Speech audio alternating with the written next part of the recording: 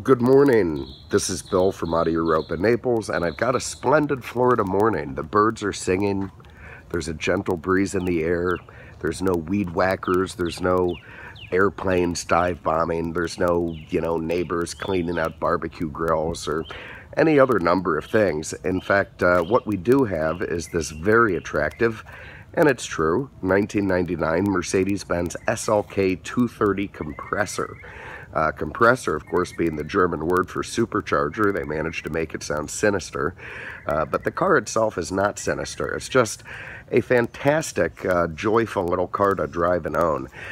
This genre was sort of brought back to life by the Mazda Miata and has come to include real champions like the Porsche Boxster, the BMW Z3 and Z4, or Z3 and 4 as the Canadians call them, the Audi TT, and so on and so forth. But the SLK is a Mercedes, and in that way it sort of stands above the rest in terms of expectations and in terms of delivery. You can see the styling on the car is beautiful.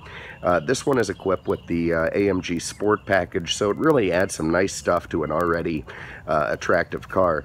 And if you ever wonder what a future collectible might look like, you're sort of, looking amongst the offerings of, semi-modern cars, thinking what's going to be something people want to have in the future, then this SLK is one that you'd want to give strong consideration to. For a variety of reasons. Again, it's got the pointy star on the hood, so that, that's 50% of the battle there.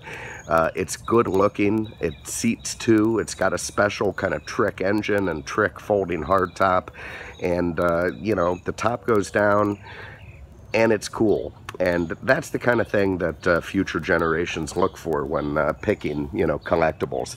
You can see the styling on the car is very unique. I remember when this car came out, it was a real head turner. That's true today.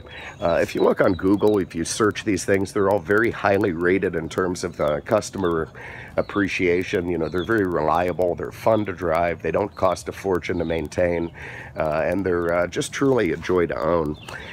We pop open the rear trunk while we're back here so you can see the way the hardtop is folded in there.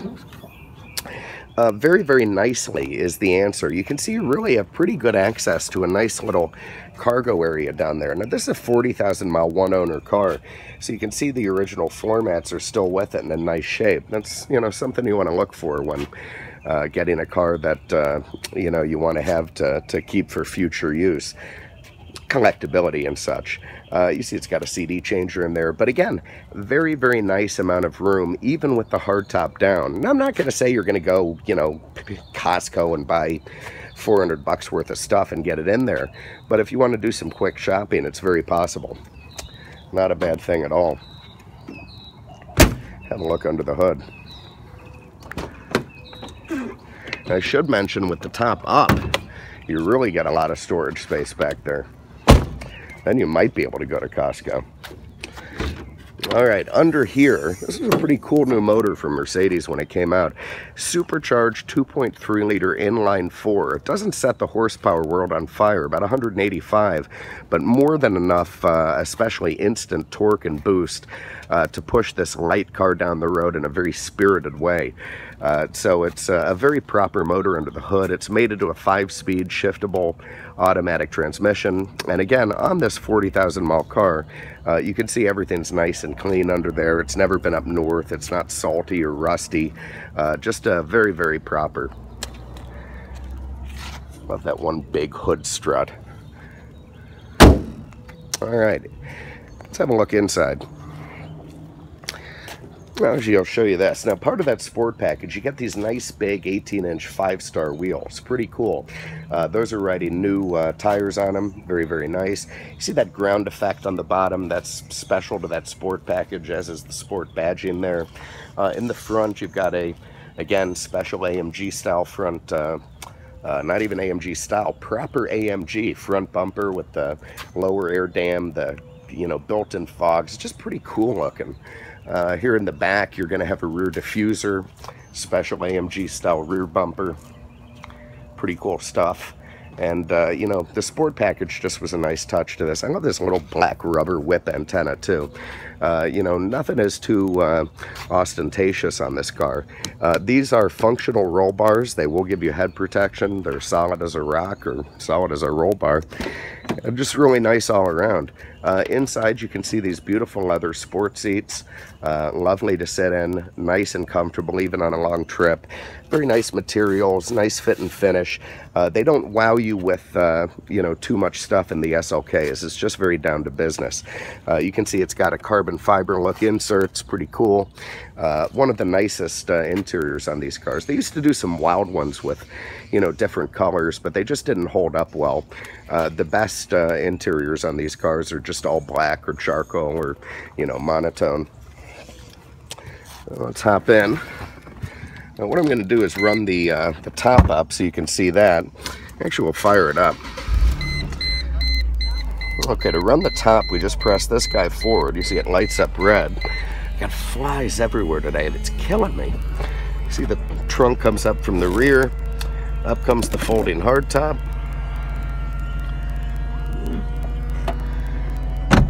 Seals itself into place. Down comes the trunk. Light goes off and up come the windows. So one push of the button, hold it, and you got the whole thing sealed up nice. Let me do a quick walk around so you can see how it looks as a coupe. Again, look how good looking the damn car is. You know, this is why these cars are going to hold their value where they're at, and they're going to start creeping upward again. They're just too cool. Love that compressor badge on the back too. Very, very cool stuff. So now what you see here is a trunk where you can release this guy, this divider, put it forward, and now look at the size of that. You're going to be able to get golf clubs in there, your Costco, whatever you want to do. Now with that divider rolled forward, the top won't work because obviously you could be filling up this section where the top goes, but it makes it a very useful folding hardtop convertible. I'd put it up against just about anything in terms of usable trunk space.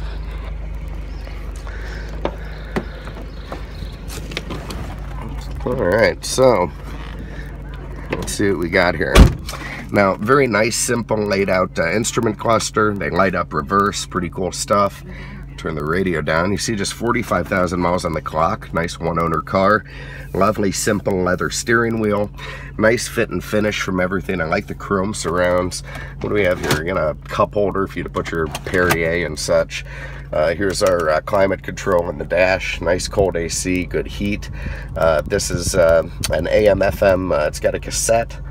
See how that works here. There's tape, eject. There we go.